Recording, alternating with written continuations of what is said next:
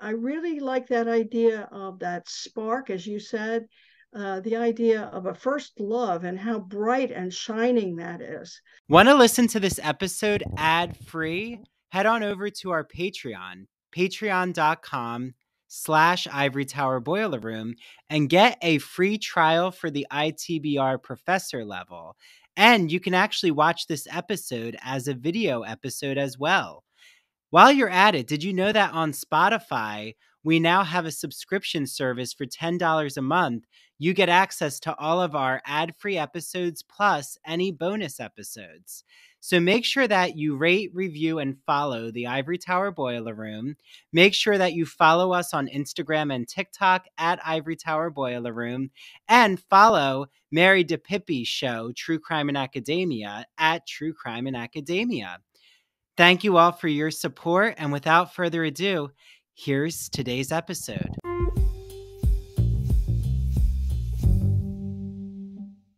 Are you a fan of LGBTQ plus books, plays, movies, TV shows? Well, then I have the magazine for you. It's called the Gay and Lesbian Review.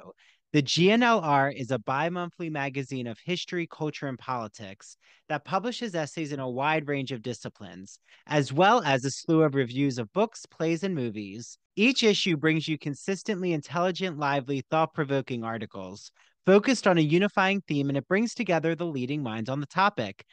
So I just had on Dr. Richard Schneider Jr., the founder and editor-in-chief of the GNLR.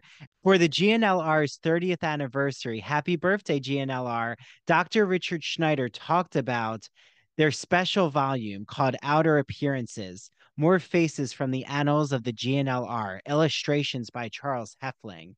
They cover current LGBTQ artists such as Harvey Fierstein, Melissa Etheridge, Alan Cumming, James Whiteside, Alison Bechdel, and even David Sedaris, and of course, many others like Stephen Sondheim. There's even a supplemental issue that comes with your commemorative volume. And Andrew Halloran, the writer of Dancer from the Dance, he reviews a book called Morris about E.M. Forster's Morris, written by one of our ITBR guests, David Grevin.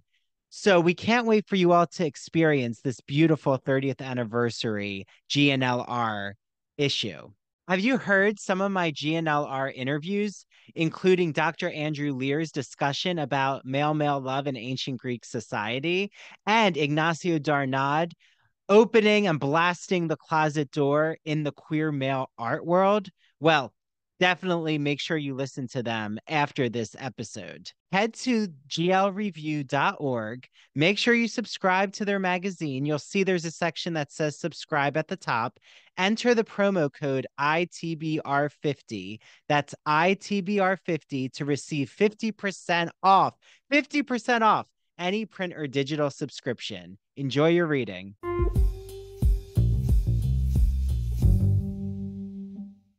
Hi, everyone. This is Dr. Andrew Rimby, and welcome back to the Ivory Tower Boiler Room. I am so excited to be joined with writer, novelist, short story writer, author of 11 books, Laury A. Egan. It is so nice to have you here in the Ivory Tower Boiler Room, and we're here to chat about what you said to me offline, off the recording, which is, I don't always write queer characters. And I find that compelling because the novel that I was reading to prepare for our discussion is called The Firefly, and it's your most recent novel. And it has this really interesting romance between two young girls, but it's also not quite a lesbian love story. So, I'm curious to have you jump in there. What do you mean you don't always write queer characters? Because I find that compelling. Hi, Andrew. Thanks for having me on. Of And course. yes, that's right. I tend to write the book that comes to me. And sometimes that includes gay characters, sometimes it doesn't. And sometimes it's love between or relationship between two women. And yet I've also done a comedy called Fabulous about a young male opera singer who gets into all kinds of madcap adventures. So I have even though I'm lesbian myself, I tend to write the books that I enjoy or whatever comes to me, which might be from a setting, or as in case of the Firefly, it was a what if plot that came to me. Mm. Well, since you are the writer of over 11 books, and like I know you've done poetry collections, I think you said four poetry collections, Right. volumes, you've written short stories. So you've really run the gamut. Like when I have authors here, a lot of the times they're so pigeonholed into one genre, they're nervous to go into other genres, like they find their comfort zone. But what is it about all these different genres of writing that you find compelling? Well, I started out more or less in psychological suspense. I had been reading Patricia Highsmith, Oh yeah. and I guess she really got me cooking. And her sociopaths, which she probably was herself, for that matter, they really fascinated me. So, and I have a lot of interest in psychology. So that was a natural area for me to go into. And so my first book is in that category. And I have two coming up that are in that category. And I've got a few in between. So I would say that's my comfort zone, although I have written a lot of literary stories and a couple of literary novels, and I have one that I'm really excited about coming up in December. So I really do range all over the place, and I'm not intimidated by the genre classification very much, but I do find it sometimes difficult because not every publisher is going to accept the range that I write in. And that's also true of my readership, which may vary all over the place because some of them may be in the LGBTQ community or they might not. I have a lot of general readers. So it does complicate things a little bit because I don't really get a niche group that reads my work, and also that I can always go to the same people to have it published. So it's a question of pigeonhole holding you in a way. That what I love though is you have this freedom of genre expression. And like with mass market publishers, I find when I have those discussions, I see usually the author has to pick a lane. But what I find so refreshing is the plethora of narratives you have out there. So, what is like your advice for someone like yourself, someone out there who's a writer or a burgeoning writer, and they really want to not have their artistic expression quelled? How do they go about that in this current marketplace?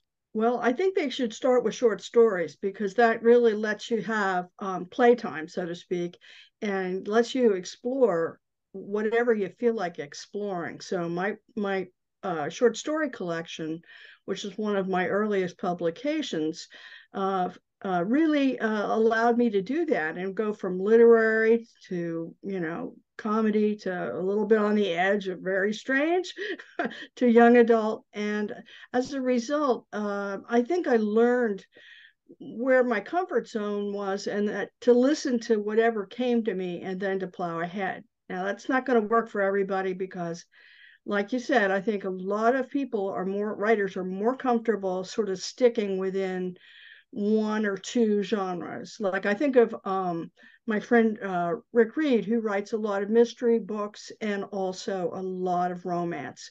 And he sort of goes between the two and is very comfortable in both.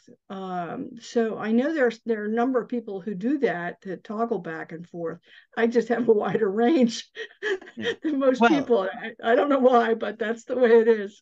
and isn't it interesting that even like the best-selling authors such as Stephen King, that he'll go under pseudonyms, or so many have done that where you find out that these mass market writers are trying to go under a different name because they're going in a complete opposite direction. And they think that if people see, oh, this book is by Stephen King and it's a romance, like this does not make sense to us as a reader.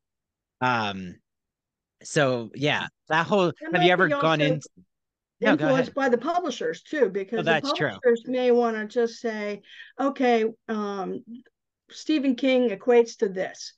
and it's funny you should mention him because I'm reading a second book in a trilogy right now of his, which, believe it or not, I hadn't read any Stephen King all these years. But I think that the publishers have a lot of influence, and they really, particularly the trade houses, really encourage people to go down a trough and stay there.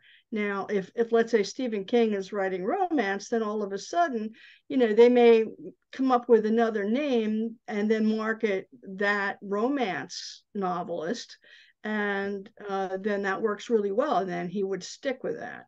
So I think that the trade houses are a little more careful about how they're very popular authors, what genres they stick to, with a few exceptions.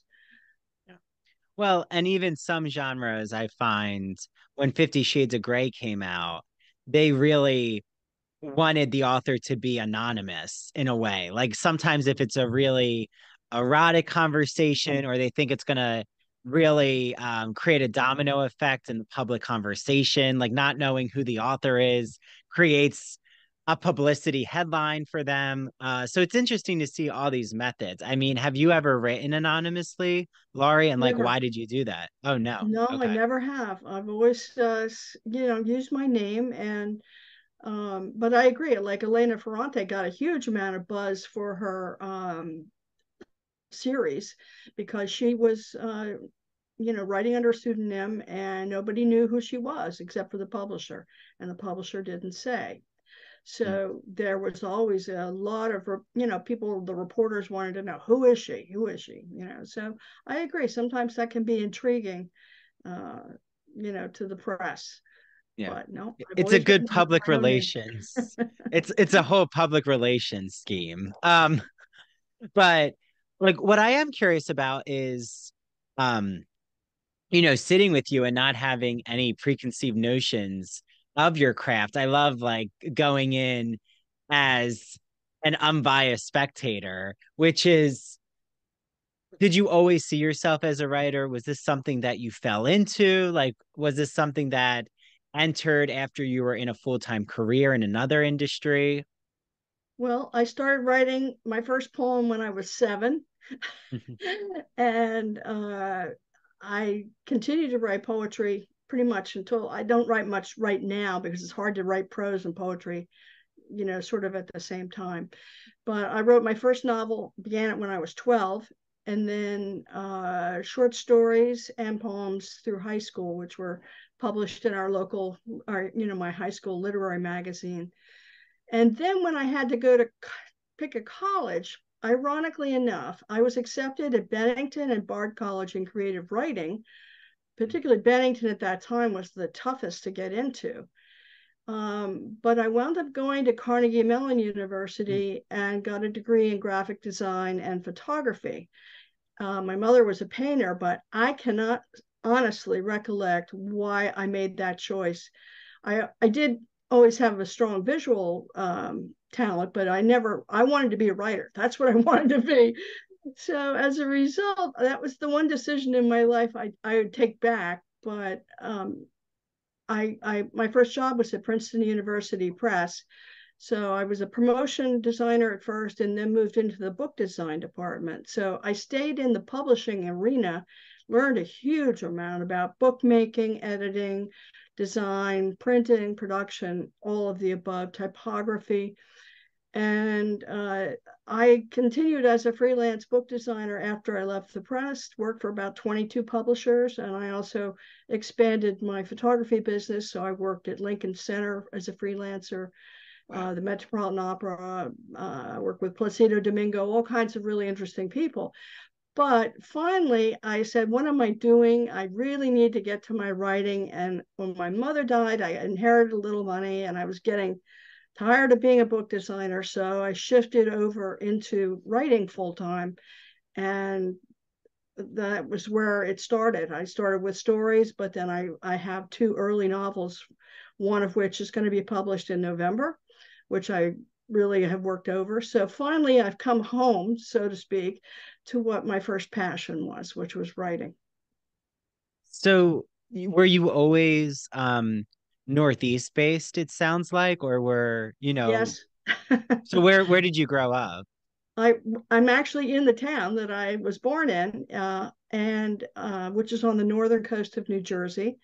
Oh, okay. I can see the ocean out my back, and the Manhattan skyline and the bay. And as So a we're result, talking about like Atlantic Highlands slash Highlands, Sandy Hook. yeah, right. I Okay, grew up okay. in Atlantic Highlands mostly, but I live in Highlands now. And then I went to high school here, but then other than the 4 years in Pittsburgh for at college, I've been in New Jersey. I lived in Princeton for quite a few years in that area because that's where I was working. But I moved back here. I just missed the ocean. Just was like, and as soon as I did, that unlocked and brought me back to that writing stuff, that inspiration that I had when I was a kid. Yeah. I feel the same way creatively in terms of living right by the Long Island Sound in Port Jefferson. And I grew up in Jersey by Philly.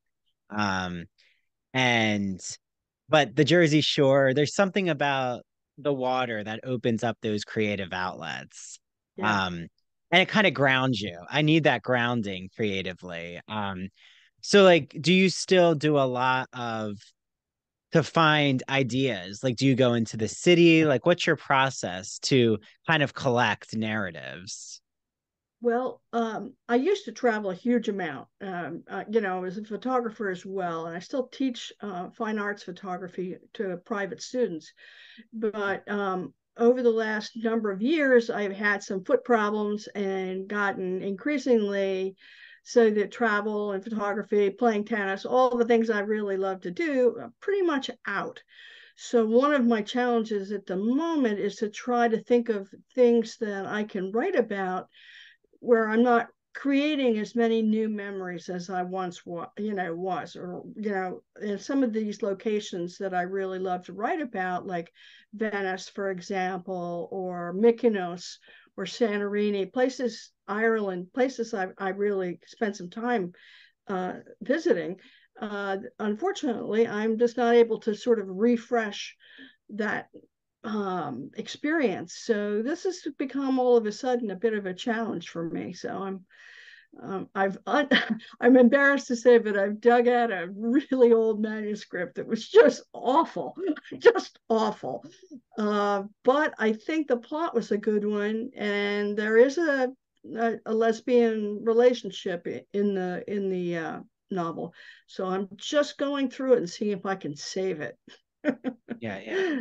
Um, so like not to judge the Princeton environment, Laurie, but I know that in terms of like preppiness, in terms of the artistic aesthetic, um, being there or even, growing up in the Highlands area, did you feel that the LGBTQ community was fully celebrated? Like you were able to, you know, fully be yourself, or were there aspects of, closetedness or navigating that journey, because we do have an intergenerational difference here. So I always like to Quite a large acknowledge one, I that. think.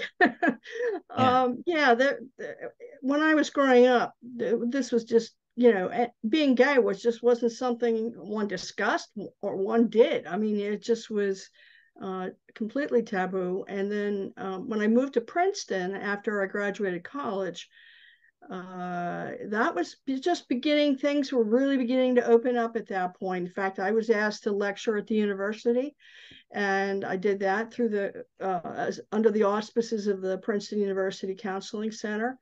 So, and I came out at that point. I wrote a an article to the editor of the New York Times in which sort of I came out. And of course, everybody at Princeton University Press read the New York Times every day. So that sort of outed me to my, colleagues.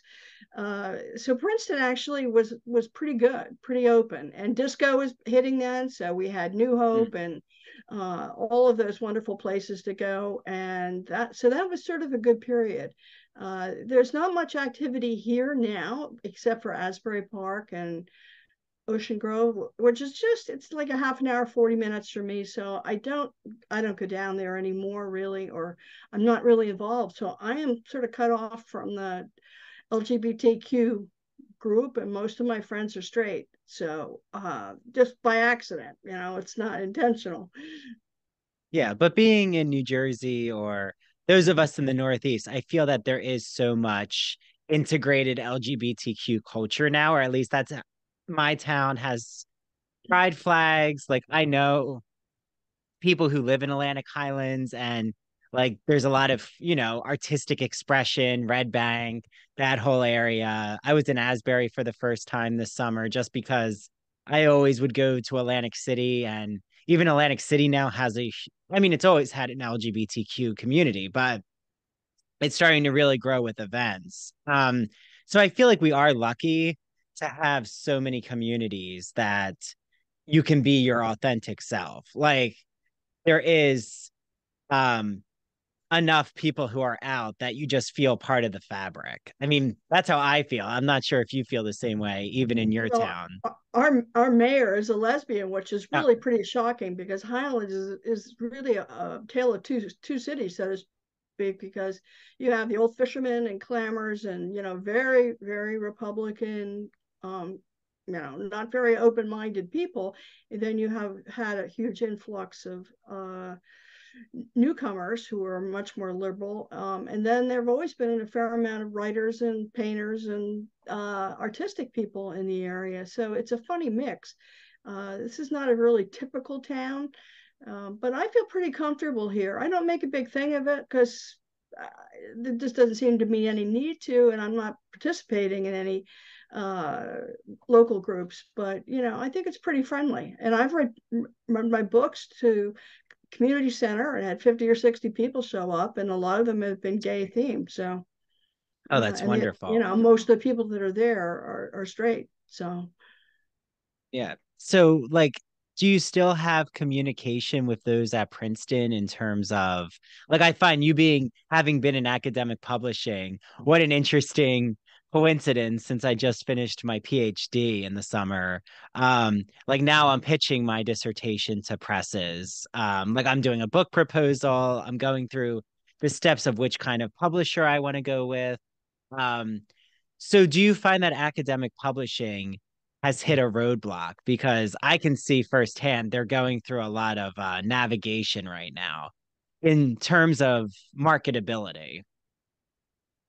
well, that marketability in the old days was never really that important. I mean, some of our books at Princeton sold 500 copies, so that was the print run. Wow. Um, they really, if the book was important or needed to be published from an academic point of view, then they would accept it. And I think that was pretty true of most of the publishers that I work with across the country. Now it may have changed a little bit, but I think some of the big guys like Princeton and Yale, they still, pretty much it's important to them what they publish rather than how many copies they're going to sell.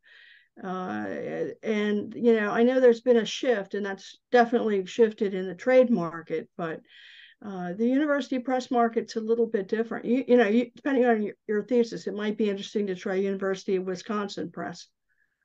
Mm, That's just a okay. tip. Okay. Yeah, it's very male homoerotic themed. So, That's um, where I would, if you're looking for that, that's where I'd go. okay. Thank you. I always am, keeping notes.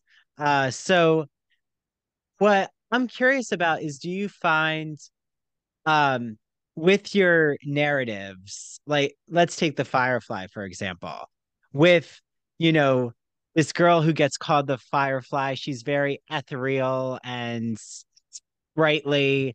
um she almost becomes just this constant image for our protagonist, of the protagonist journeying to become an architect. And like now knowing about your graphic design background, I find that interesting. So do you find when you're kind of creating a romantic connection, like it's not necessarily about the sexuality of the characters, but just literally that spark, that light of flame? Like, why was it so important to get this Firefly imagery out there?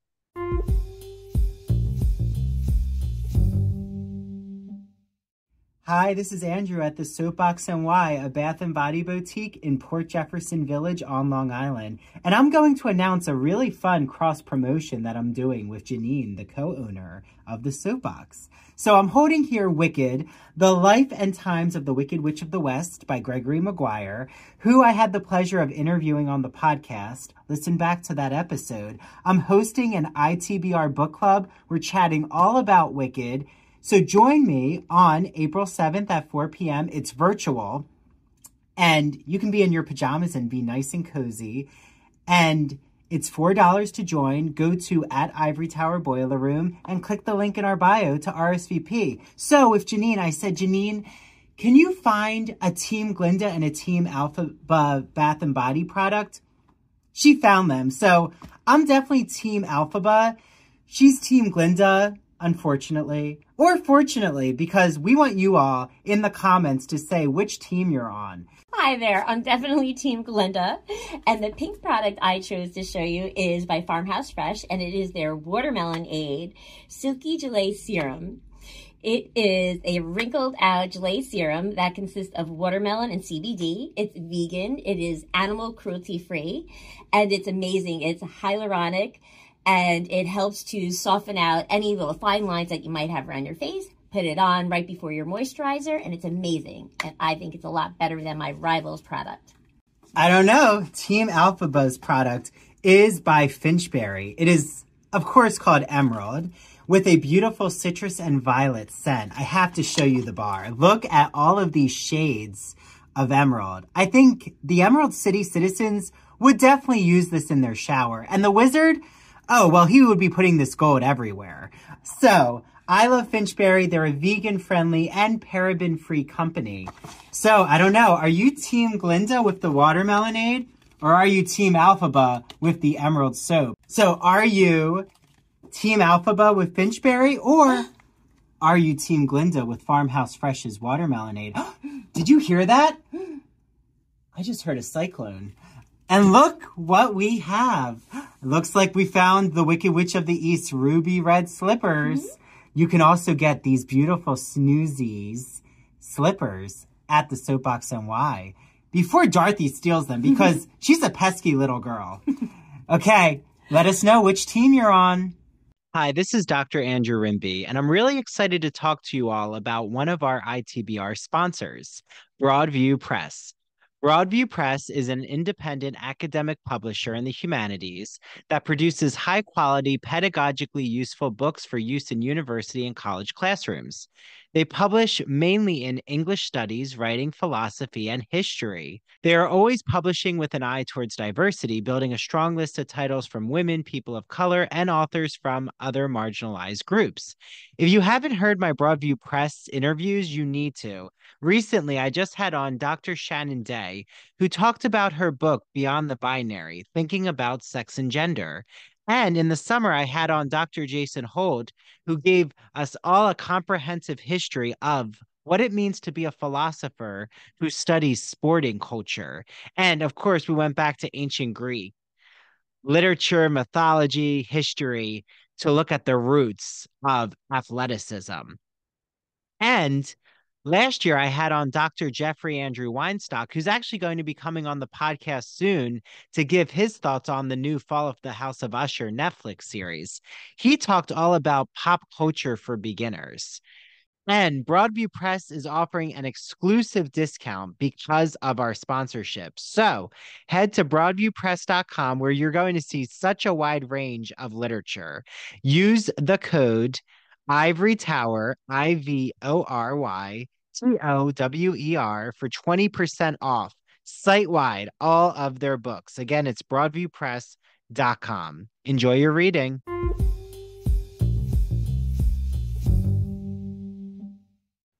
Well, as I said, I started out with a what-if proposition, which the novel begins lakeside in the Poconos, in the mountains, which I think is a rather romantic place. I think a lot of us have fantasies about our youth, first loves, you know, in the lakes or the ocean, by the ocean. What I wanted to do was, you know, what happened to Robin, the main character, is that her parents are fighting. They're really on the verge of divorce, and so the mother is mad that the father didn't, buy her scotch, because they're drinkers, of course, back then. This is 1964, and so she trundles off without unpacking her car. They came in two cars, and then the father, thinking that the mother is coming back, and Robin goes upstairs to unpack and relax a little bit. She comes back down, her father's gone, all of his, clothes and everything, and the mother never returns. So here she is left with both warring parents elsewhere. She doesn't know where they are. And of course, this is way before cell phones. So that was the what if proposition that set this book off. But then the Firefly idea came to me, and maybe this was a nascent thing that came from the Outlander opening scene, where the women are circling around either with torches, I can't remember, or, it's at night around the stones. So I don't know whether that's what did it or not, but I really like that idea of that spark, as you said, the idea of a first love and how bright and shining that is. And I hadn't thought of it until today when I was thinking about your questions ahead of time. Even the name Robin Bennett, Robin, is like the first bird of spring. So in a sense, it is the beginning of everything. And I think that period of innocence that many of us experienced when we were 14 years old or so, and we're beginning to be really aware of our sexuality, we're falling in love for the first time.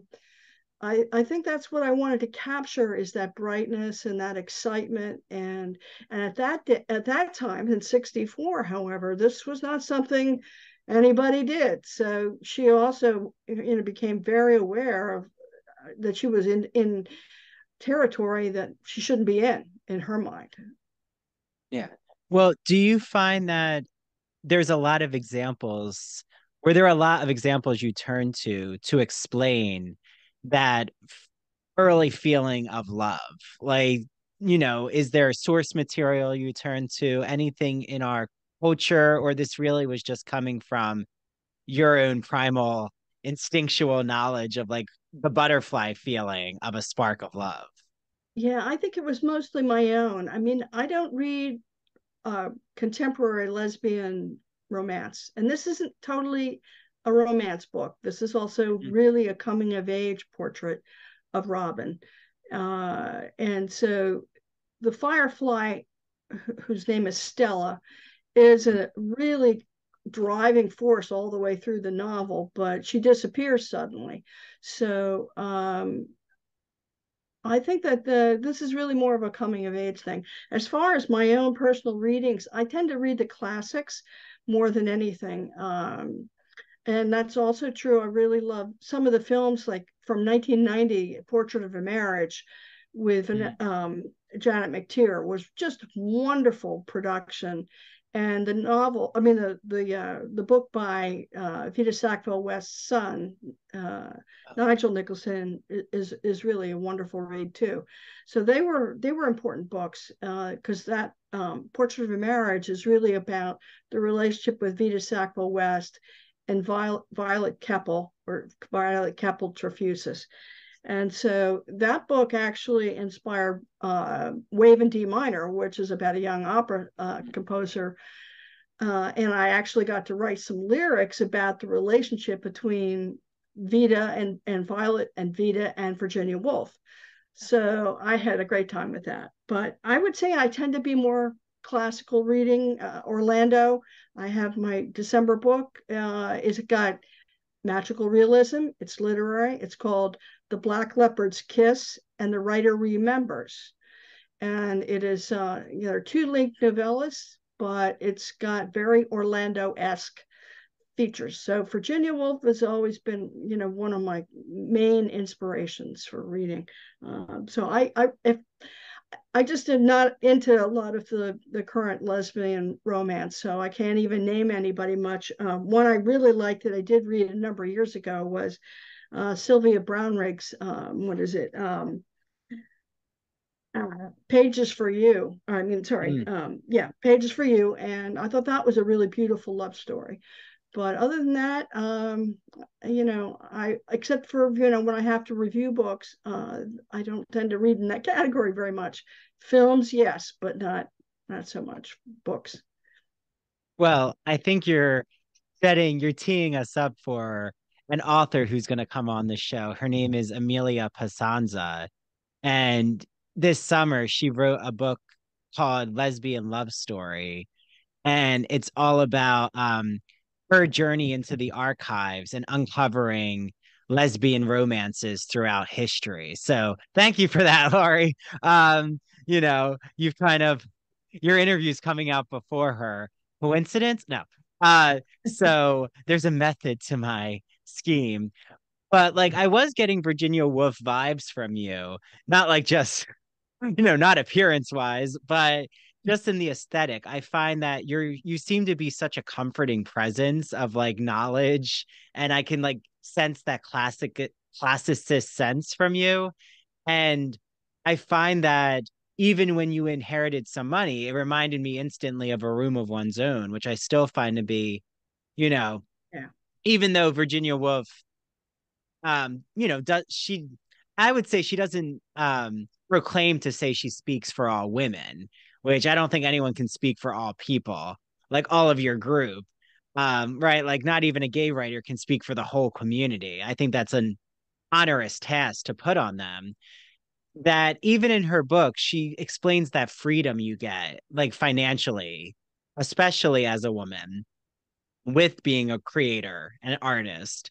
Um, so like, is there something about Virginia Woolf? Do you remember when you first read Mrs. Dalloway? You mentioned Orlando. Like, what is it about her prose that fascinates you? Well, I've always loved the immediacy that she creates, and perhaps a little bit of solitariness, which I always love in characters. Damon Galgut is another favorite author of mine, a male South African writer, and he writes a lot of solitary characters. And I think one of the things that Woolf really did in the modern sense, I mean, I think she's widely considered one of the modern writers, and broke a lot of barriers. I love that sort of Mrs. Dalloway, very simple opening, very slow actually. And one of the things that I mentioned in the two novellas that I'm going to be publishing in December is that can be difficult in modern right now, because everybody wants to hit the ground running. They want a first sentence that just knocks your socks off and just is a great hook. So Woolf wasn't one of those writers that did that very much. Mm-hmm. So there's sort of a leisureliness to her work, but I find that very appealing. But I have to be very careful if I try to do that, because sometimes that is difficult for contemporary readers. And there's such a coziness, I feel, with Mrs. Dalloway. Like Mrs. Dalloway would buy the flowers herself. That line has always stood out to me as representative of her stream of consciousness method, but it's also how psychological we're going to get this character and her complexity. And I agree with you. I find Mrs. Dalloway to be one of the best novels written, in my opinion.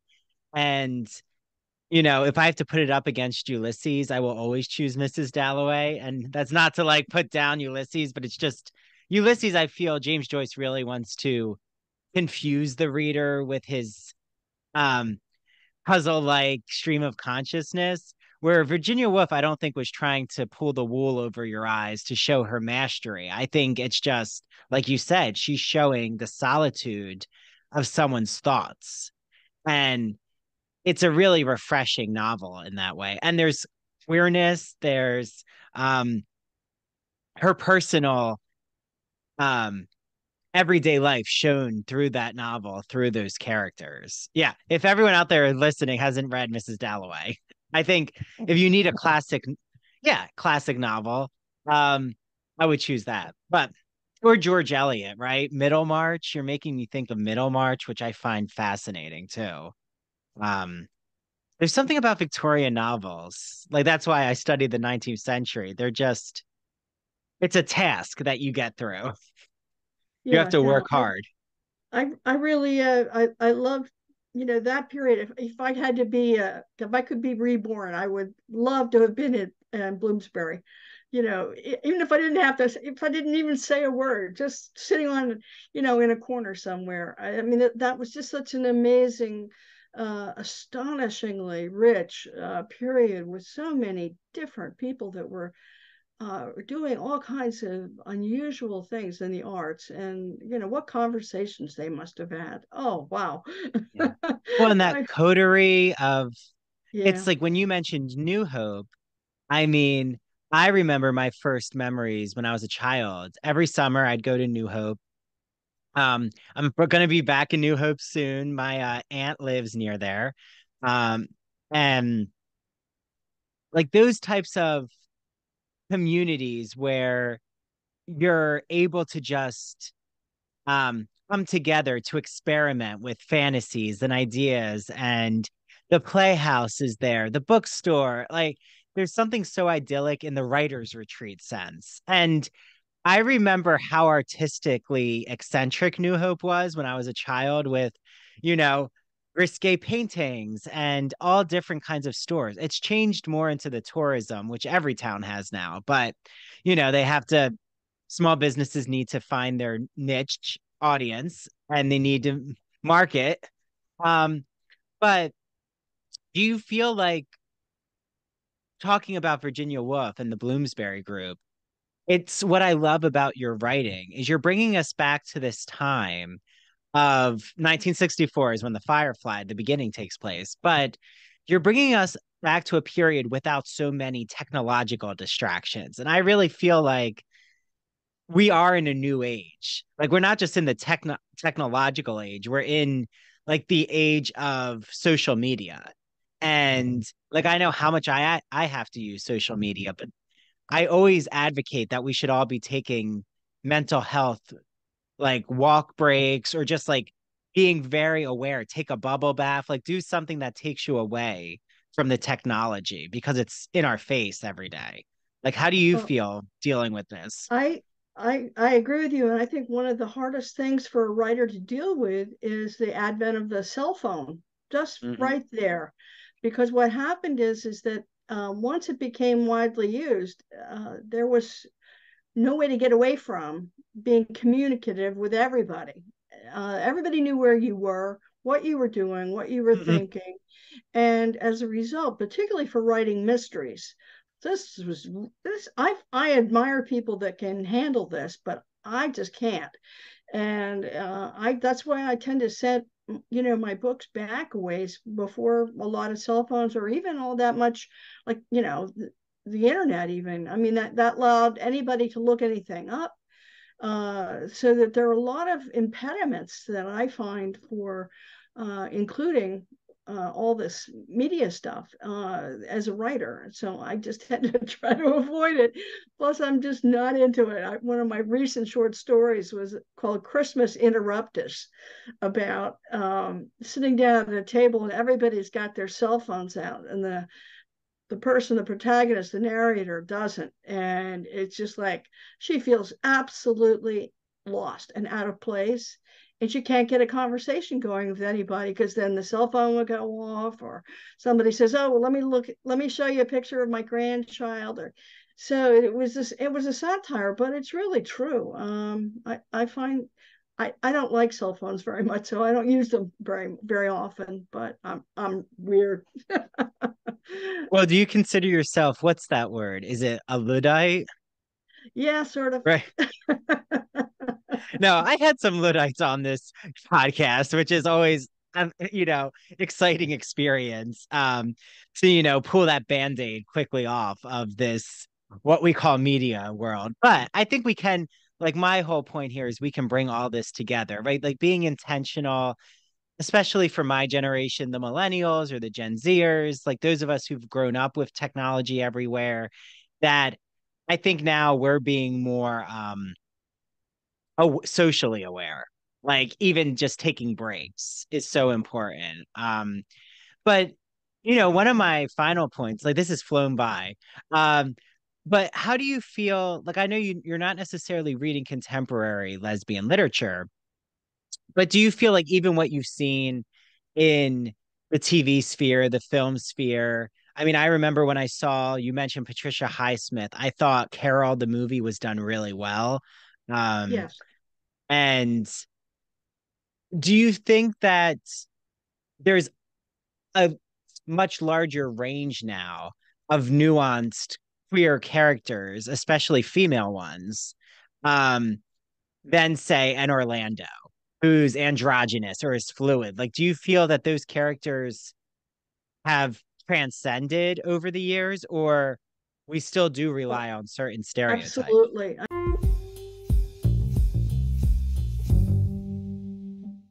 So you all know that I am such a fan of musical theater and classic movies. So I can't wait for you all to listen to one of my good friends' podcasts. It's called That Old Gay Classic Cinema, hosted by Christian Garcia. It's a podcast that looks at classic cinema films that we know and love. And he was inspired by Turner Classic Movies and The Great Movie Ride. Remember that amazing ride where the Wicked Witch of the West rose up in a burst of flame in Disney? That was one of my favorite rides. I'm so sad it closed. So, while looking at classic films, Christian is so excited to look at it with a queer lens. And he brings on friends like myself to talk about all of these films. I was on the first episode when we discussed The Sound of Music. I've been on an episode of Alfred Hitchcock's Vertigo. He just released an episode about the Philadelphia story. He's done Meet Me in St. Louis, Sweet Charity, Psycho, Mary Poppins, Hello Dolly. He had on Down the Yellow Brick Road hosts and the Garland Gab hosts to talk about The Wizard of Oz. So make sure that you listen to That Old Gay Classic Cinema on Apple and Spotify, and follow him on TikTok and Instagram at That Old Gay Classic Cinema. Okay, start watching the classic movies and make sure you listen to Christian's podcasts. Hi, this is Dr. Andrew Rimby, and when I'm not here on the podcast, I am consulting with small businesses, undergraduate students, graduate students, podcasters, and those in media. So, if you're curious about the work that I've done with my consultation services, you could just type me in on Google, Ivory Tower Boiler Room, and you'll see a few reviews pop up. I've worked on college admission essays for undergraduate students. I've revamped and expanded a small business's social media marketing campaign right here in Port Jefferson, New York. And I've also worked on a graduate student's thesis for her physician assistant program. So if you want to seek me out or inquire about my consultation services, just email me. That's the easiest way to reach me at ivorytowerboilerroom@gmail.com. That's easy to remember. And 'tis the season for college admission essays, both undergraduate and graduate, thesis writing, dissertation writing. Do you want to create a podcast and you don't know where to begin? Media work, how to open a TikTok, how to start creating videos on TikTok, what to do with your Instagram. All of that I have done. So just reach out to me.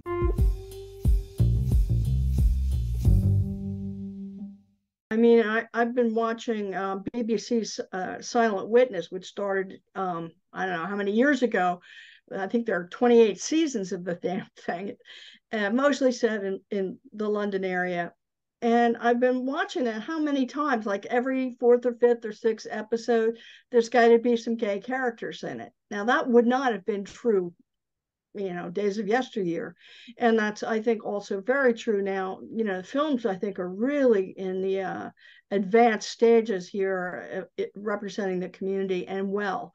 You mentioned Carol. I mean, that was very nicely done. But you got to remember when Highsmith wrote that, it was called Price of Salt, and she used a pseudonym because she was afraid of the reaction that people would have if that well-known author, Patricia Highsmith, was outed, even though she was very out in her life. So I think films are really exciting to see. I didn't see Gentleman Jack. but I may have to buy it on DVD because Netflix they never sent it out, unfortunately. So that's what I would really like to see. But I think that there are quite a few really good films. Yeah, well, and the Gilded Age season 2 is back. I Yes, loved yes, the I saw first the first season, and one. they incorporate queerness in an interesting way. Downton Abbey did as Oh well. yeah, Oh, I miss. See, these are the series I love because I feel like those period dramas, they don't give everything to you right away. And that's why it's hard for me to find a current TV show really gripping because I think they um give you the exposition up front too fast. It's like we've reached the climax too quickly. Like we need some anticipation. And there's some shows that do hit that stride, but I think they're so nervous that the modern day audience is going to complain that it's building too slowly. But as I'm recording this, I'm about to see that new film, Killers of the Flower Moon. Um, with Leonardo DiCaprio, directed by Martin Scorsese. And I know yeah. it's It's three like and a three half hours or hours. something. Yeah. Yeah. But I kind of look forward to it because I know it's going to be an experience. And, you know, um, our everyday audience, though, like a lot of people hearing how long it is, they've tuned out. Like they're already disinterested because Well, it's a yeah, short commitment. attention spans. That's one of the other problems with computers, and I am guilty of that problem, dealing with that problem too. That's interesting that you mentioned that film because my mother's from Oklahoma, and my grandfather bought up land during this period. I think he understood that there was oil underneath, and unfortunately, he died when my mother was 5. So my grandmother had to deal with it. But I'm really curious to see that film because my mother never mentioned any of the Indian issues growing up, even though she was born in 1914. So she was right after the Oklahoma land run. So I think that's going to be really an interesting movie to see, a film to see. Yeah. Yes. Well, I can't, I need to hear your thoughts when you see it. You'll have to write to me. Okay. And if you do see it, maybe I'll have to have you back on as like a special little episode, and I'll bring on my friend who watched it with me, and we'll just recap our experience. But um, do you think that there is a way to um consume, like you were talking about Silent Witness, but I'm even thinking of in December or when this comes out, it probably will have just premiered, which is The Color Purple. I can't wait for the new musical adaptation to hit our screens again. And it's, coming out during the holidays, it's coming out in a major production um, way from Hollywood. And I think a lot of it is just that exposure. Like you need a studio to back you. You need these stories to be told, and it costs a lot of money. Um, do you feel that there's actually some freedom in what you do in terms of being a writer, that you're able to get out your narratives? Like do you think you're able to tell more nuanced narratives because you don't have all those gatekeepers and roadblocks? Yeah, probably because you know, nobody's I'm certainly not making any money. I mean, it smaller, publishers are just not paying good royalties, although my new publisher, Andrew May at Spectrum Books in London, has just been absolutely wonderful. He took 4 of my books, cleared off my desk, um, which is, Great. both a good thing and a bad thing because now I've got to figure out something else to write. But I think without having to have the necessity of making money to support myself, that does help me tremendously in terms of I can do what I want. The trick is finding somebody to publish it, although, that I've been very fortunate so far to find publishers who are willing to do that. But I am unusual in the sense that I don't have to make a living at this. And, this could not have been true many years ago for me, but now it is. And I do have a lot more leeway in terms of what I write, who I write for, and what I do with my books. So, yeah, Although, of course, I would love to have a film made. Well, let's option that for you, Laurie. Like, Okay. let's manifest and send that out for everyone listening. I can already like envision the scene of just the two girls meeting and Mhm. almost I could even envision it in Louisiana with like the moss trees and the stars twinkling. It's very visual the way you write. And I find Well, that I'm a photographer cinematic. too. Well, So that, it comes in my handy. background is also very strong in visual arts. So I think that that really has played a large role in my seeing well. And, like, for example, the first book I had published, Jenny Kidd, is set in Venice. And I think it did a really good portrait of that city and not the usual one. Mm. Because I had also taught a location workshop there. So I had been there like 3 times, and I had a really strong visual sense of the city. And so whenever I can do that, that works out really well. And I was basing the Firefly on a Pocono lake that I had visited. So I changed the name, but it's Split Rock Lodge in the Poconos, which was a place what my parents took me to when I was smaller. Yeah. So yeah, so the visuals are important, absolutely. Yeah. So my last question for you is, um, are you more of a like you've talked about visuals and you have your photography sense about you. Like, are you also, does auditory aspects really help you when you're creating narratives? Like, are you also attuned to people's dialects, to their conversations? Like, are you that person jotting down in your memory bank, hearing conversations in the local coffee shop or the library? Like, is that another aspect where you're pruning for information for your narratives? Sometimes not as much auditory. I'm more visual, and I remember going to an agent's workshop at one point, and they were all saying that if you can include a sense of smell, some kind of smell, right up at the beginning, that would hook them right away.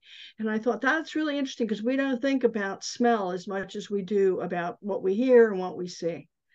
Mm. So I try to be sensitive to that a little bit. But I think visual is probably more my dominant sense. Although, when I was just starting, I'd go to the Metropolitan Opera. I had a first row center seat, believe it or not, subscription. And I often had dinner by myself. So I would look at people that were in the restaurant ahead of time, and I would make up stories about them. And sometimes I could hear a little bit of their conversation, so I would weave that in. So I think it was just like practice, and it was a lot of fun for me. So I love writing dialogue. I find it hard because I'm sort of reserved, but I have to often expand my dialogue and open it up. I tend to compress too much, so that's one of my own personal goals when I'm writing. But yeah, I enjoy all of that: visuals, auditory, and smell. Yeah. I know I said that would be my last question, but I have one little follow-up, which is just for everyone listening, there's so many who are working full-time jobs, I'm sure, but they have their artistic passion and they wish that their artistic passion, I mean, I can relate to this, that, I'm now an entrepreneur. This is my small business and I'm consulting, like I've added like different services and like expanded my brand. And there's risks, right? Like there's risks of dollar signs, not knowing where all the avenues are going to pay off, but like just trusting in myself. But like I do have security behind me in terms of at least having a little cushion to like get me started. Um, what's your advice though for someone who's in a full-time job and they really want to expand their artistic passion, but they have this, you know, burden, even though I'm sure they hopefully enjoy their job, but it is seen as an obstacle for them. What would you say to that person? Well, I think one of the things is patience and diligence. Those are two really important things, particularly diligence.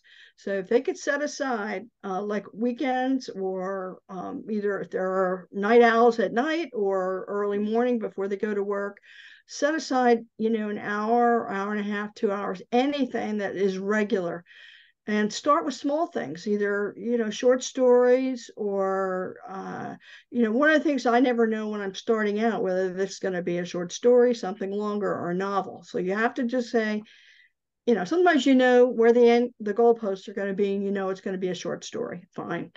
But the main thing is diligence, sitting down at the computer and writing.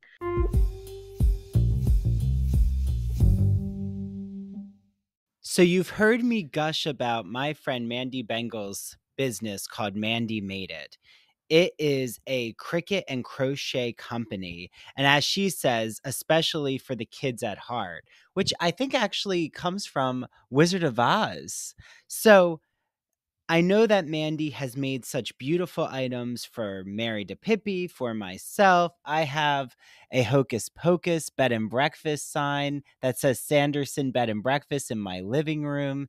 She's also made the poison apple from Snow White for me as a crocheted item. Recently, I gifted my boyfriend a crocheted ghost face bouquet that is just so gothically, hauntingly beautiful.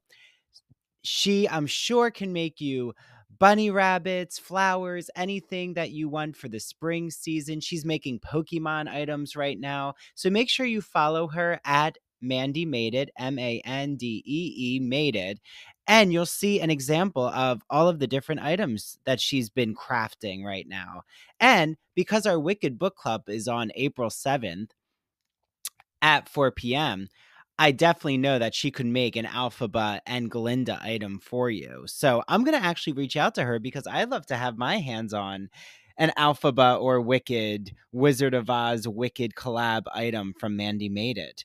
And make sure you mention ITBR because she will gift you with a small free gift with your first order from Mandy Made It. Enjoy your crafts.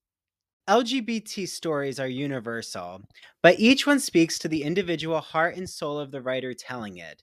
Do you have a story to tell? Or have you been moved by an LGBT book, film, painting, television show, or other form of media? Then the Gay and Lesbian Review wants to hear from you. The GNLR believes in bringing awareness to queer art and artists through reviews, commentary, and thought pieces in which the author relates their personal lives to a particular piece of art, a novel, a movie. In addition to the print magazine, the GNLR also publishes articles on its blog. So you can see all of this on glreview.org. That's glreview.org. Remember, you get 50% off your subscription of the GL Review magazine when you use the promo code ITBR50. That's 50% off your print or digital subscription when you use promo code ITBR50. To learn more about submitting an article for the GNLR, visit their writer's guidelines. The link is located at the bottom of their homepage. And if you have any questions, email Stephen Hemrick. That's STEPHEN.HEMRICK at glreview.org. The GNLR and its readers can't wait to see what you have to say.